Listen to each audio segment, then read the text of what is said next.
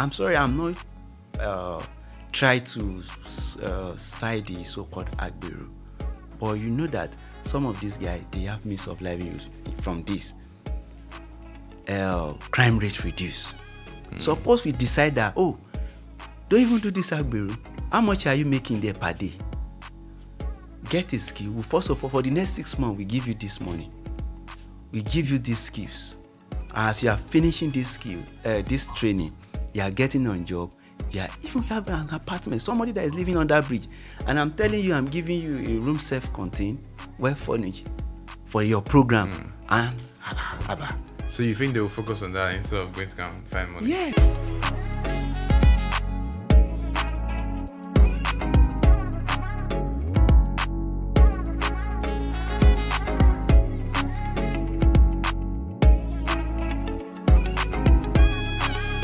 This podcast is sponsored by Go Money. Open a new bank account from your phone in less than 3 minutes. New episode, new week. We have some interesting people in the studio today, so hopefully we're going to have a fun but interesting day, educational as well. I've been learning a lot already.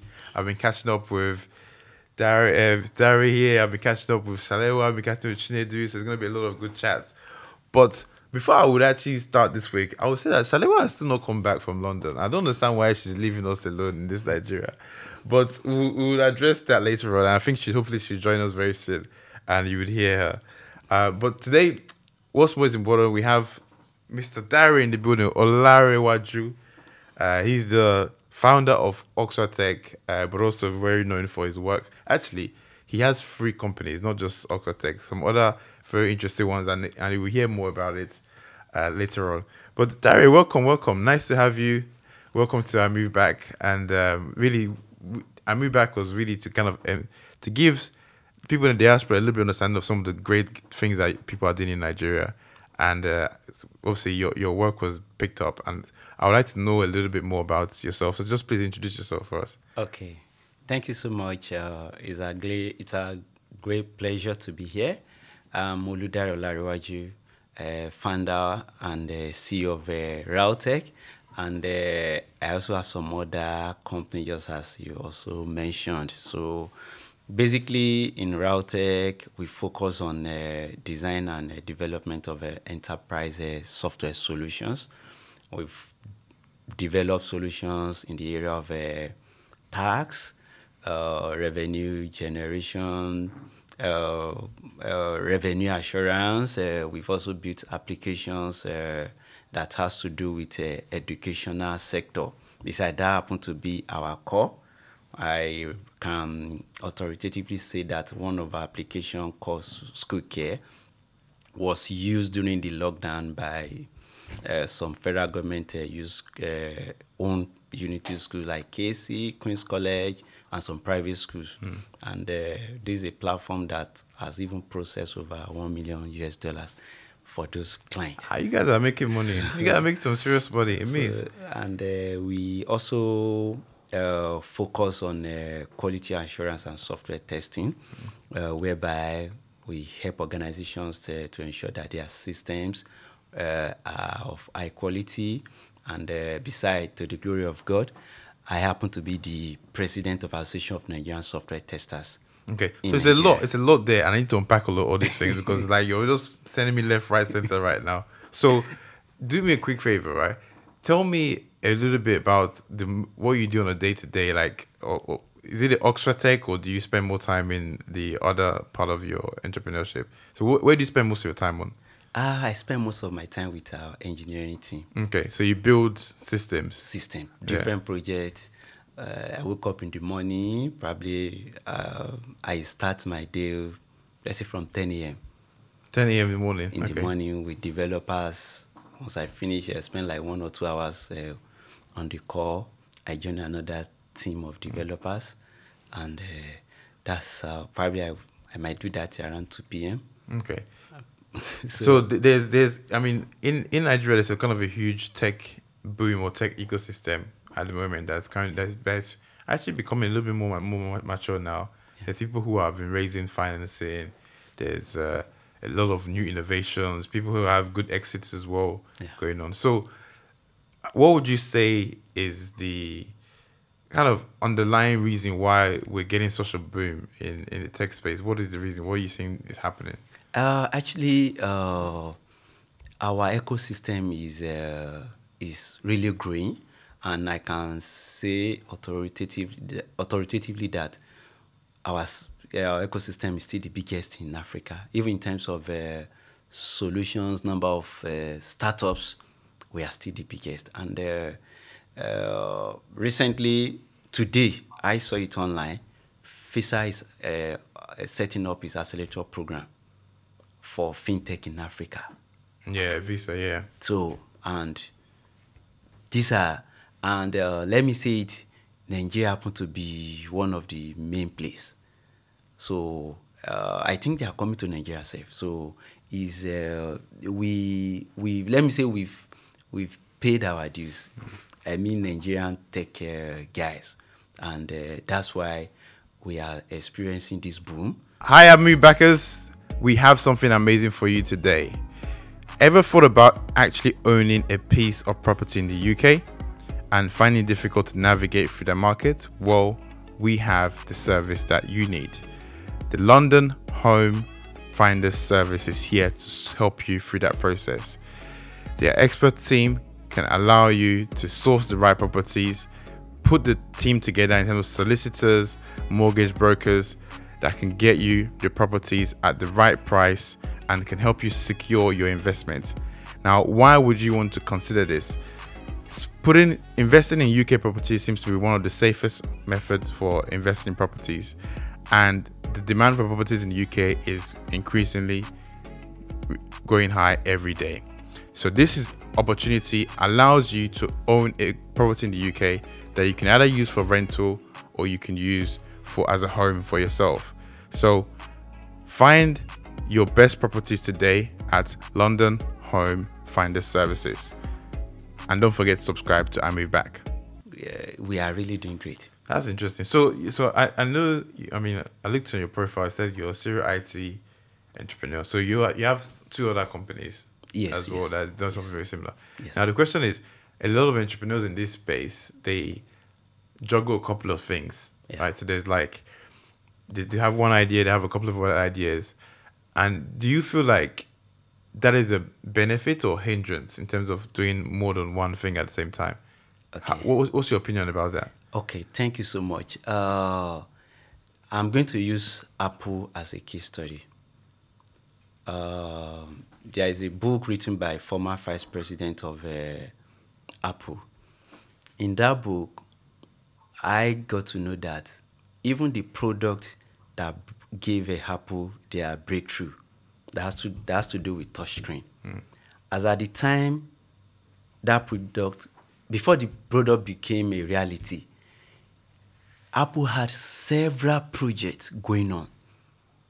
They laid their hands on different things going, okay, this will work. And by the time the idea about the touchscreen came on board, beside, there was a particular project Apple was working on. The board of Apple thought that was the project that would give them the breakthrough. And when Steve Jobs came on board, oh, this is the new project we want to work on.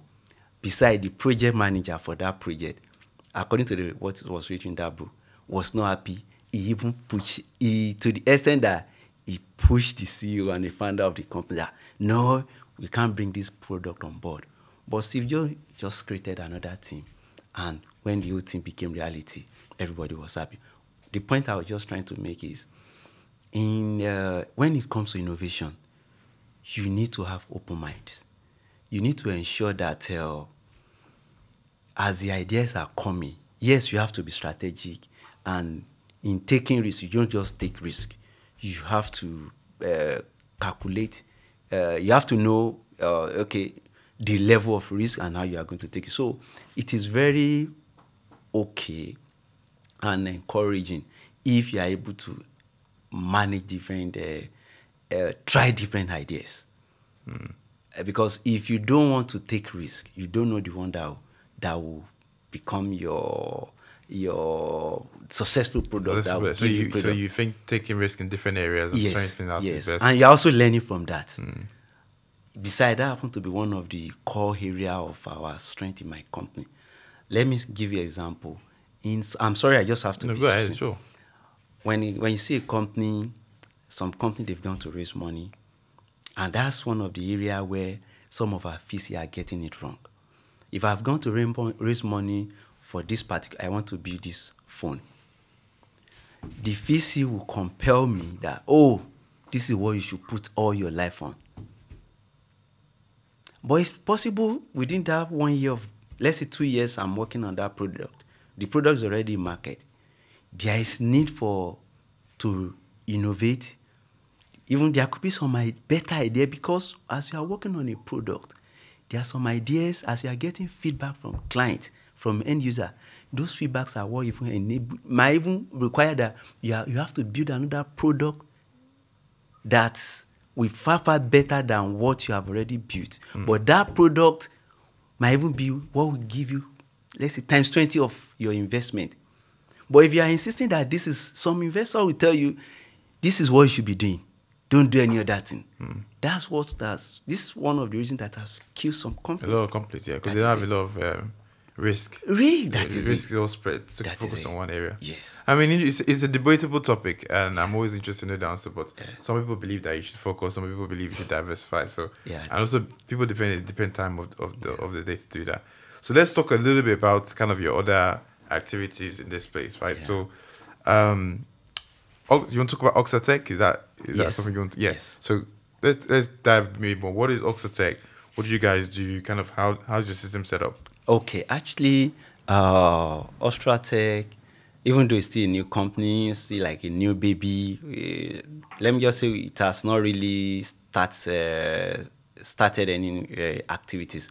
But we actually have a product that is meant to, we plan to use to kickstart Oxratech, which happen to be a platform whereby any organization can come on board.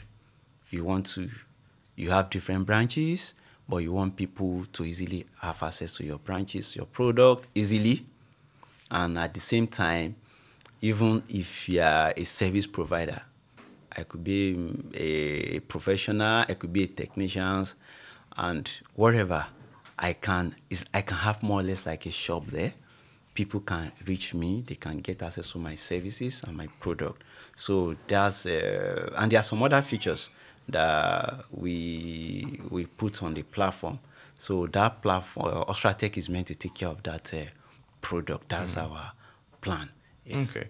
And so enterprise software is like interesting, right? But the problem with people feel is that, okay, pricing is a huge part of it, because obviously, like, for that, if you're a startup company and you're trying to afford the enterprise software, it's expensive. Yeah. Are you guys trying to solve some of that problems, or how are you trying to think about it? Okay, nowadays, enterprise solutions, what we do now is, for some of us, we make the solution to be SaaS-based, software as a service. Okay. In such a way that you pay for what you need. And so it's so affordable. Some we even make in such a way that you use it first, get revenue, and you pay us. Okay, so you kind of spread it, but when you say software as a service, you're spreading it with other users as well, not just only one company, right? Yes. So yes. it makes it a little bit more affordable. Yes. Salewa, do you have any questions? How are you feeling right now? I know you're a bit quiet up in London. I'm trying to understand because, obviously Oludare is doing a lot and I'm just trying to follow what he's doing. So my first question is, with this Oxratech now, who's the global competitor, so we can get a better understanding of what you're trying to deliver? Sorry, I didn't get the question. Who's the global competitor for Oxratech? Like, who are you looking at globally and thinking, okay, I'm competing with that company? Okay, if I say, yes, we have quite a number of e-commerce platform, you understand? So, but the way we've built the platform is not really an e-commerce. Because let me give a case study. I want to go to the, let's say, the nearest Mr. Biggs, or let's say the nearest Chicken Republic. But, okay, I pick my phone, or I can see their nearest branch. Probably I can even order for my food. Is it that I go there, I pick? I can even book ahead. I'm coming to eat. Can you reserve my space for me? Or can they deliver my food? So there are quite a number of companies that are doing similar thing, but we are doing it different in other ways, in such a way that we, because we've actually, in the industry, we've built quite a number of solutions. So we are now trying to bring some of our past work together on a particular platform. It is going to have both web and mobile. Let me say, to the glory of God, the solution is 90% completed. You understand? So currently we are even testing. We are testing it. So there are quite a number of companies that are doing that, but our business models and the features on our platform are different. Okay. What makes you quite interesting? Is it you beat everyone on price? What makes like Oxratech more interesting than going with another company to build like a enterprise solution? Okay, for now, our business model is okay. We want as many as possible to sign up on the platform, use the platform, and by the time we are ready to start monetizing, we already have a way of monetizing. So a lot of businesses finding it hard to raise funding, right? And obviously everybody has their own reason why, but most of the time it's kind of having the right product market fit, ensuring you have the right team on XYZ. Yeah. So with your business right now, how do you go ahead? Do you raise external funding? How do you kind of put it together? Because somebody might be looking at you right now thinking they want to have a business like yours, but how do you go ahead to kind of set it up when money is hard to find? Okay, let me say that the journey has not been that easy. You understand? When you have a product that you know is viable and you are trying to raise funds for it, and you meet different VC and the likes, and they tell you come back, blah, blah, blah. But one thing that has really helped my company, which I must say it categorically, is that we don't put all our eggs in one basket. What we do, there are some other businesses we do in such a way that we use the funds from those businesses to fund our applications. I can give you an example. Because of my background, my company, we are also into software, let me say, security and safety solutions, whereby we install CCTV, time attendance solutions. These are some of the projects that we do. We get money from that. So the money we get from such project, we use it to build applications, and we take the application to market, and we generate funds from the market, from those applications. Although it's not easy, there are some applications you build, you can just get a client that, oh, can you whitelist this for me? Can you make this product, customize this application for you? Okay, we pay you 4 million, we pay you 5 million. Okay, so it's not very specific then. It's kind of up to the markets and when you guys have funding. What do you say? Is it up to the markets when you get funding? Like, is it you have to get a product out there before you get money in? Yes. Okay. So our business model is that, okay, we don't want to wait for investors.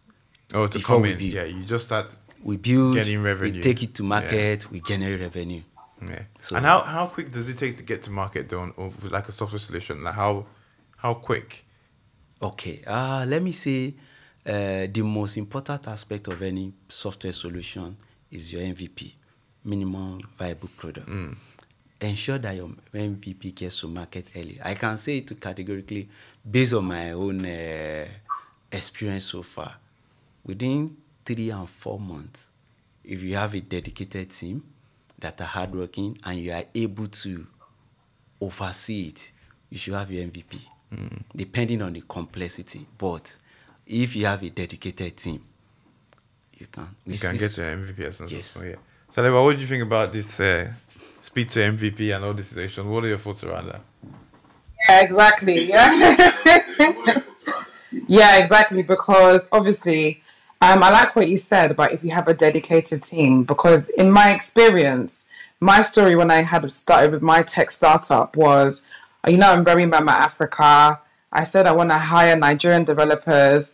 Don't go and hire from India, And literally, I think that the problem was Nigerian developers, I don't know if it's because of the pay, I don't know if it's because of the structure, but there were two major issues that we found. The first issue was like quality of work.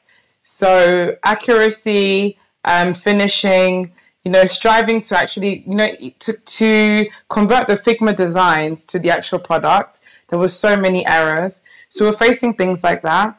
And secondly, I think that sometimes many developers have multiple jobs at the same time. So unless you have a good project manager, they're also struggling to meet timelines.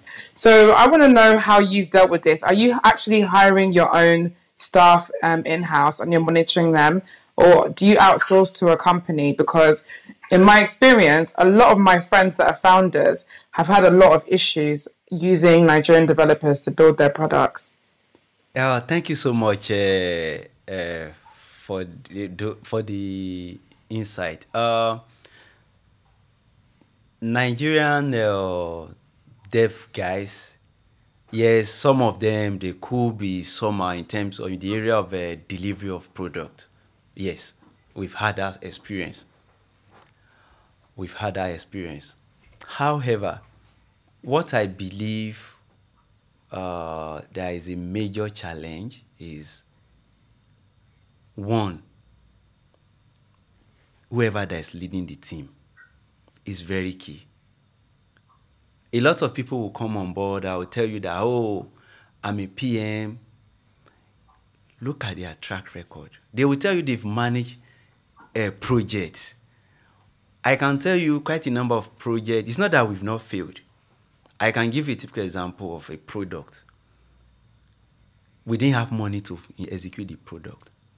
We started the product, we started working. And it got to a particular time, just a developer. We released the MVP, but the developer was supposed to put a particular feature that should enable the application to have a large number of users. But the developer indirectly held us into ransom. You understand? But well, was he on the critical path and he said he's not going to work anymore? Like, explain. Yes, what happened was it was just because of the funding. Let me put it that way. Okay, said he's not working anymore. Yes, okay. But he didn't even say that he was not working anymore. When other team members were still working, but when somebody was just being lackadaisical, was not forthcoming, you understand? And this is somebody that, let me say, prior to COVID-19, oh, Mr. Dari, please, if I can even get a job of maybe pay me 150 or 250K, I'll be happy. Because he got a friend recommended him. He gave him a job. He was doing it on part-time basis. At least he was getting us less than 150K. I can tell you, to the glory of God, within 4 months, he got a job that is giving from us part-time over 400K. But let me just say, the guy was not just he could not organize himself well. But what we did, we didn't allow that to affect us. The aspect we can manage, we manage it well. And I can tell you, by the time we are ready to take the decision, we took the necessary decision, everything went well, and the product is live. And we've even done our best. We have clients on the platform. So it has to do with the people that are managing. I've seen some companies that even the developer will even scatter the entire structure. So the thing that what amazes me about you've been able to deliver software solutions for customers that is gaining revenue or earning revenue, and you develop a lot of products, right? Yes. So you must have a formula. Yeah. That seems to work with managing Nigerian developers. Yes. Can you share with us what that is? Okay, first and foremost, you need to have experienced project manager who knows how. You see, managing developers, they are human beings as well. Let me tell you, the latest time I sleep, probably 2 a.m., 3 a.m. Like today, I sleep around 4 a.m. So you as a developer, when you are supposed to sleep, you sleep. You understand? But we need to understand them as well. You need to, even if you don't even have the funding to pay them the way they are supposed to be paid, see them as let me use the word human being. Care about them. But although some of them, if you give them that too much, let me use the word too much. I'm trying to look for the appropriate word. Too much Romancing. They misuse it. Yeah. Besides, that was what happened to this developer. But I can tell you, to the glory of God, about 2 weeks ago, he called me, Mr. Dari, are you still angry with me? I said, which is true. I told my team members, this person called though. Once we are having another project, I'll bring you out. They say, why will you bring him? I say, in life, he has learned his lesson. And this is somebody that, within that period, I can tell you, because of the training he has gone from our company, he got a project, a job of $5,000 per month from Mandela. I can say it categorically. Somebody that started with $150, $5,000. But guess what? I'm sorry, I just have to say it, because character matters. I don't just get you maybe because you are intelligent. Because I know you may think you know. But by the time you enter our system, you know that if you don't even understand mathematics well, you can fail on some project in my company. But I mean, thank you for that. Sorry, Dare. I also wanted to ask you, because obviously there's so many trends going on right now, even in the software development space. For example, you have no-code platforms that you could potentially use. Artificial intelligence is also making it a little bit easier for software developers to get assistance with writing code. So I actually want to get your opinion on both of those things, because sometimes with no-code solutions, they're good for simple applications, but I don't know how much somebody can build on them when you want to have more complex solutions. And again, with artificial intelligence, it's still in its early days. Sometimes it makes errors, but if you look at it, it's possible in the next 2 to 3 years, you may not even need software developers that much anymore. So what are your opinions on that as well?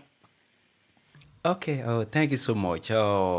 Yes, there are some quite a number of, let me use the word, solutions online that will tell you no code. Yes, we've seen that.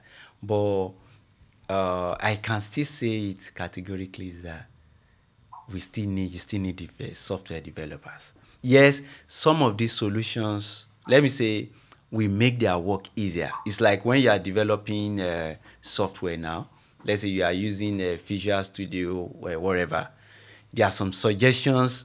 Instead of suppose your lines of code have some errors, the system will suggest to you, this is where the errors are. You understand? It makes their work faster. So, but there are still some aspect of, especially when you are building your algorithms, there are still some limitations that even all this low code, whatever, no code, whatever, cannot handle. So we still need them. We still need these developers. But let me use the word, the smart ones, dedicated ones among them, the ones that have good character, they will still be relevant. They will still be relevant. And in the area of artificial intelligence as well, yes, artificial intelligence is here to stay, but we still have a lot of work to be done. One of the father of AI said something on LinkedIn recently that in that video, the man said we still need to, first and foremost, we still need to do what? Put the right structure, let me use the word regulations, in place for the AI. Yes, the AI is good, a lot of things are happening, but if we are not careful and we are trying to put all our, let me say, all our brain activities on AI, it could get to a particular stage that we might find it difficult to be, let me use the word, it could make us to be lazy. Let me use that word. It could make us to be lazy. If at this, let me give you a typical example. you know, if you are typing on your phone, the phone will give you suggestion, right? Oh, this is master before you type it. But if you are not careful, if you continue to use it, let's assume that you get to an interview or you need to write something down. You may forget how to write some words. I don't know. Dependable, but go ahead. Yes. So it's good, but we shouldn't be too Reliance on it, yeah. Yes. I think with everything, if you take it, yes. that's kind of Yes. So, but for in the area of software development, yes, a lot of things will be automated. Yes, so a lot of things. So, but we just need to ensure that, let's assume that you have 5 engineers. By the time you automate your process, later you may even have 3. You know that those 3, they are the people, let's say, that have a good understanding of your product. Because if you are a software developers, if we are working and you need to use equation of a straight line, equation of a straight line, that's y equal to mc plus c, MX plus C. Yeah. mx plus c. We've used it to solve a problem before. But if we are trying to build an algorithm and you're software developers in our team and you don't know how it, so by the time we automate it, you will be among the people that will go. So you think you would get rid of a developer because it doesn't know fundamental maths? If you can't cope, yes. If you can't cope, yes. It's interesting. Okay, so do you have any questions? You're going through your mind? Yeah, I mean, the final thing is another thing that I've noticed really, and it's sad in a way, but a lot of the developers in Nigeria, I believe, are self-taught. And so what that means is sometimes they're missing that kind of structural or theoretical understanding to what they're doing, you know. But I don't really know what the long-term solution is for something like that. I don't know if Dario has any thoughts on that as well. That question. So a lot of, do you find, yeah, a lot of, I think she was saying that a lot of developers in Nigeria are self-taught, meaning that they learn by themselves. Yes. Watching videos online, XYZ. But there needs to be, I mean, when you're kind of training or something, you need to kind of have both kind of the practical side, but also the theoretical side. Good. That teaches you the fundamentals. Yes. So what she's saying is that, like, what do you think about that? Yes. And then how does that affect work? Okay, that's one of their major problems.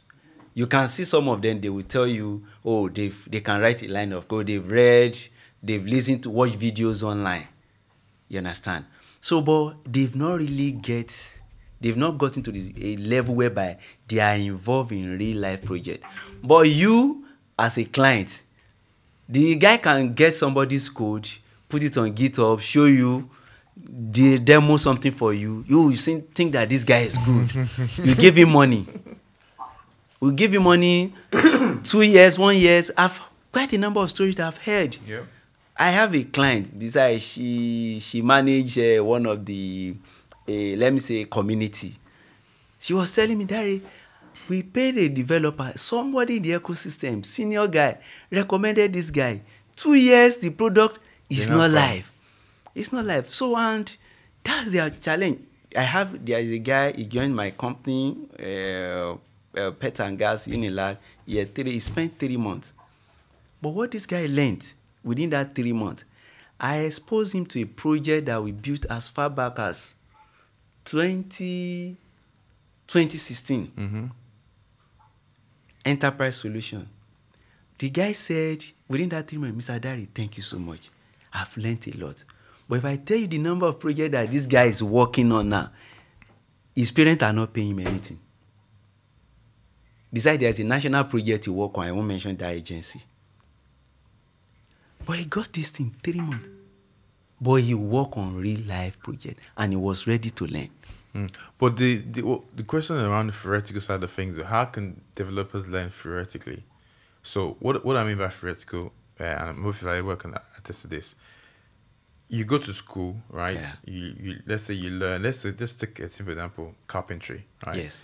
You've got the whole what's that design course that you take at school level? Okay, maybe technical design or whatever. is it's it a technical drawing? called. Technical drawing? Yeah, and then you've Yes. got the carpentry in real life, right? Yes. When you mix both together, it becomes like you're more of a whole person or profession, Yeah. right? So the question now becomes like, in Nigeria, as in, are there schools that are much more structured that can teach these developers how to kind of put things in a theoretical way while also then practically working on real life projects? Like, well, you talked about a real life project, but from a theoretical perspective, are there schools allowing them to understand the fundamentals of those tools that they're working on before using them? Using them. Okay, so if I got your question right, that at the school teaching them the theoretical aspect of it, yes, they do. They do. To a very large extent, they do. Last week Friday, we interviewed a guy. I was really amazed with what they are doing in school. One university from Southwest Ekiti State University. Very interesting programs they have in that school. However, the in-depth of what they teach them in school is not that, let me use the word, the school are really trying, but the in-depth is not really, let me say it's not deep. Because, and that happened to be one of the challenges in our educational system. Somebody studying computer science, that person maybe from year 1 to year 5, year 4, you bombard the person with too many courses. But if the person want to focus on maybe front end, let's say by year 2, the person should be very good. Front end, yeah. Yes. Theoretical aspect, some practical aspect of it, they can even start working in the industry. But some of them that are smart now, right from year 2, they're already working for some companies outside the school. So they are getting the theoretical part in school, they are getting the practical aspect with some startups they are working with. So, and that's what my company will give that. Currently, I have nothing less than 6 Unilag undergraduates with me. There are more than 6, 8, apart from senior developers. And, okay, we even have some from one university in Southwest as well, Obomaso, Lautech. And they are great guys. Now, in the next 1 or 2 years, now some of them, what they're even doing, they can do what the senior guys are doing. They are doing what the guy that is already working for, and then some of them are already doing. I can tell you categorically. Interesting. So, it's always important that we kind of forecast a bit on the development of talent in Nigeria, because also people. So I feel that Nigeria will probably become something like the Asian countries, like India and hopefully China soon. China, yeah. From the hardware side, hopefully, but software side maybe India.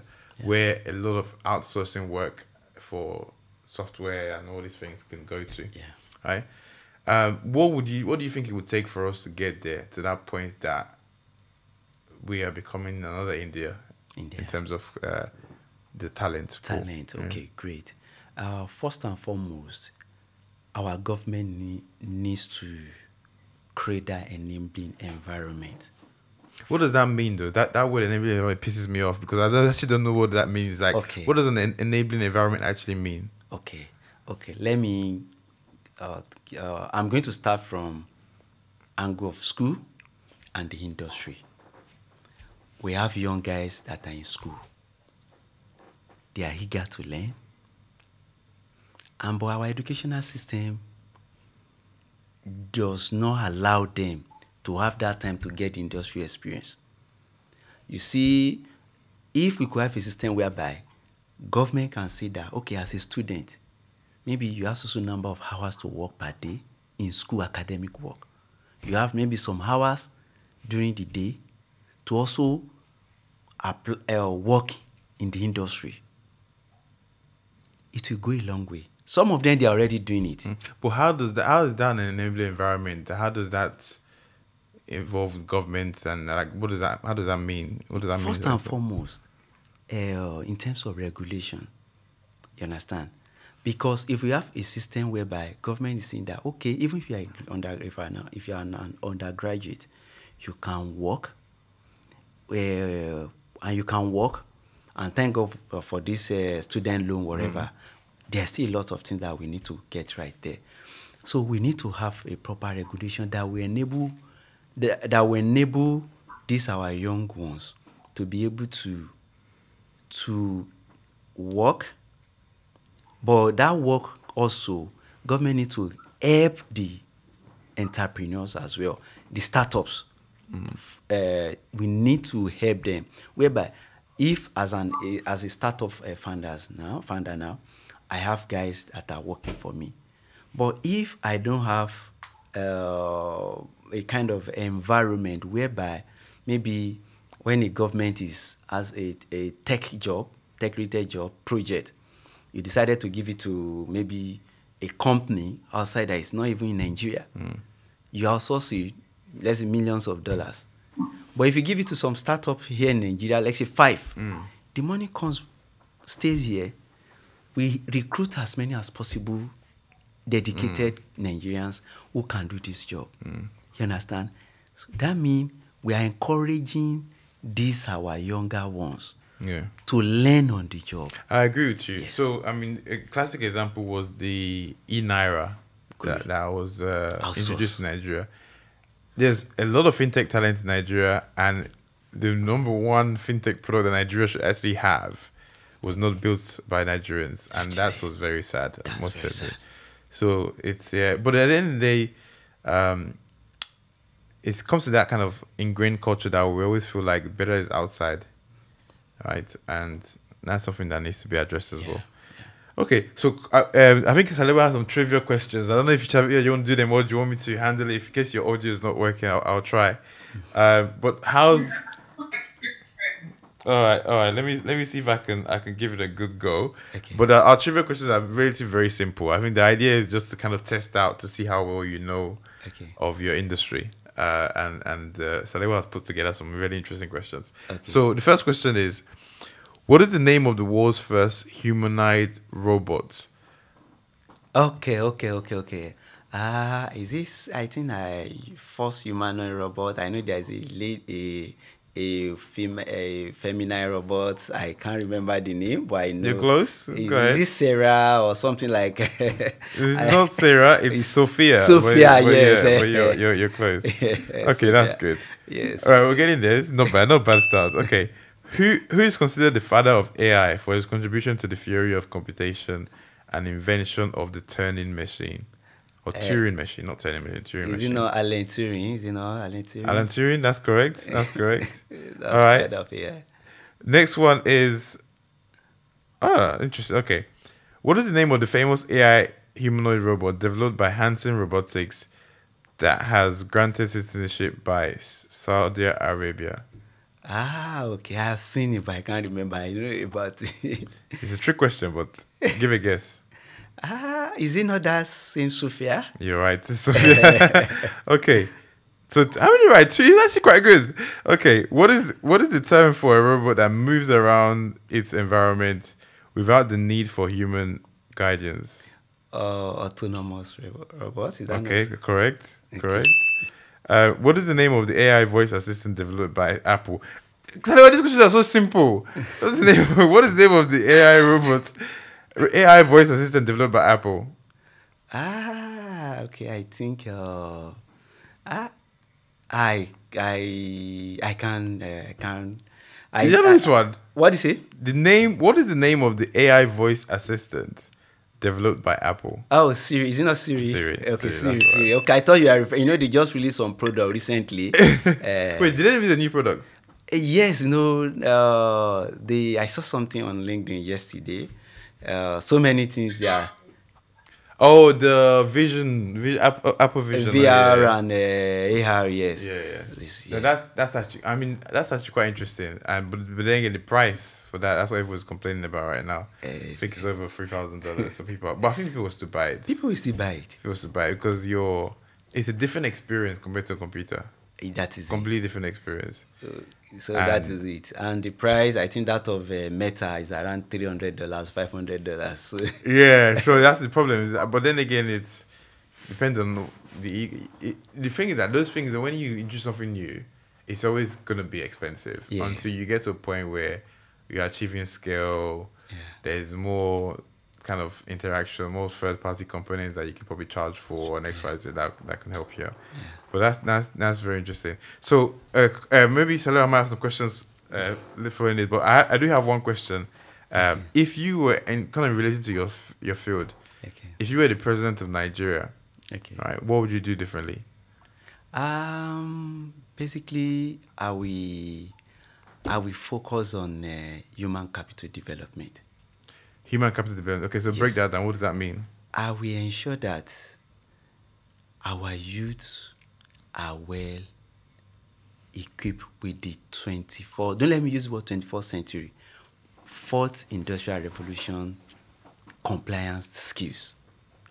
So, fourth industrial revolution compliance skills. That is something in the area of robotics, AI, artificial intelligence, drone technology, because these are the future. I will invest there. You can see all these are guys that you see on the road. On the road, maybe all these street guys. Let me tell you, if you engage them, there's nobody that wants to be miscreants. But if you can ensure that people, you take care of their let me use the word shelter, their feeding, and basic needs of life, and you give them home, okay, I want you to achieve these skills.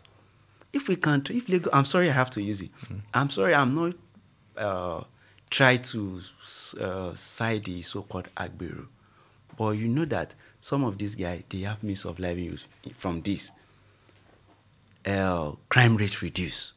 Suppose we decide that, don't even do this Agbero. How much are you making there per day? Get a skill. First of all, for the next 6 months, we give you this money. We give you these skills. As you are finishing this skill, this training, you are getting on job. Yeah, even have an apartment, somebody that is living on that bridge, and I'm telling you, I'm giving you a room self-contained, well furnished for your program. And So you think they will focus on that instead of going to go and find money? yes, and our youth as well. If we can do that, it will take it. Just as you mentioned, China and India, human capital development. That's how they got, especially India. Most of their people travel abroad, they still come back. There's a particular city in China, in India, it's like a Silicon Valley. And they generate over 100 billions of dollars annually. What, on just tech? Yes. Okay. Interesting. Yeah. I mean, I know that Nigeria does 550 billion, but I don't know how much percentage is to tech, so but I don't think it's still scratching the surface anyway. It's not. There's a lot of work to do. Yeah. Okay, Salewa, any questions from your end? Anything you want to add to this before we wrap up? I'm good. I feel like the final thing that came to my head, because I know that Dare is also interested in robotics. I don't know if you saw that robot that was in VI. I think it was it First Bank? They had a robot, a self-service robot. Did you see it? No, I haven't seen it. You see the robot in VI? VI. Self-service robot. No. I know there was one that was introduced in Unilag library, whereby it can help you to do some activities when you're in library. So it was introduced during the COVID-19, which I saw online. So, but I would like to see the self-service. Yes. I mean, when it comes to robotics, I really envy this company called, I don't know if they're still the same name. Is it the one in Boston US? Dynamics. Boston Dynamics, yes. Yeah, it used to be... Boston Dynamics. Their stuff is scary, don't you think? Yeah, they make it so like, yeah, so interesting. But they've had some really interesting like technologies over the years. But you can see how they started with a lot of failures, and then they kept on giving them money, and so they get to a point that it makes sense. But yeah, they've got some really interesting stuff. I mean, even there's even an American government agency called DARPA. Okay. And I think it's a military agency. They're also involved in developing robots and stuff like that. So it's quite cool. But yeah, no, it's very good chatting. Hopefully you build the next couple of solutions that can take us out of this poverty that we're in right now. Yes, but yeah, we're looking forward to that. That would be interesting. No, nice meeting you again. And yeah, We'll catch up to you. Keep us updated on the work you're doing. Okay. And then, yeah, catch up soon. Thank you so much. All right. All right. All right. Bye, Salewa. Oh, actually, no, you're going to stay here. You're not going away. All right. You're not going to stay here.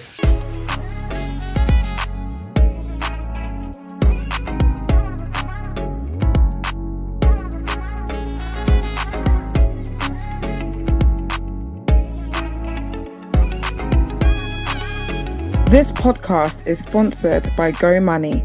Open a new bank account from your phone in less than 3 minutes.